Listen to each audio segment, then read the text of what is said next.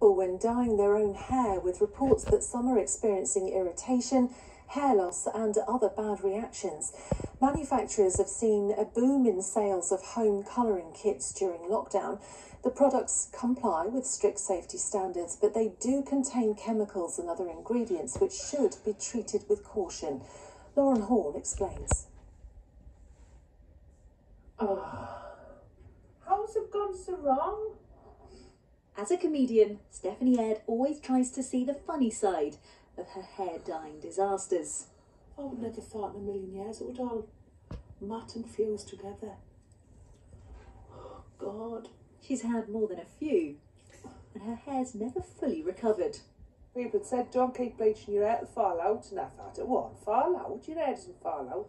Might have to lose that clump there. I used to have really thick hair, but now when I brush it, I shed, and under there's like snappage. At this salon in Ashbourne, they're wondering what they'll be confronted with when they open again.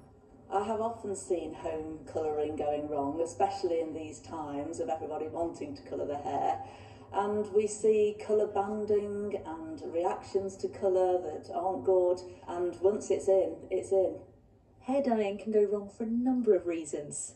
Sometimes it's simply a case of not following the instructions and doing it properly. Some of the worst case examples that I've certainly seen are that you can get permanent scarring of the skin. You can also suffer from permanent hair loss as well. You can develop an extreme hypersensitivity of the skin to future products.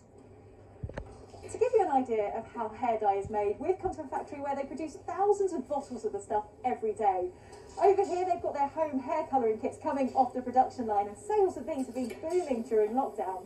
Now, they specialise in using natural ingredients to limit the amount of chemicals, but there's always an element of risk when using any hair dye. That's why if you take a look at the box, you can see there's a clear safety warning there to encourage customers to take care and use the product properly.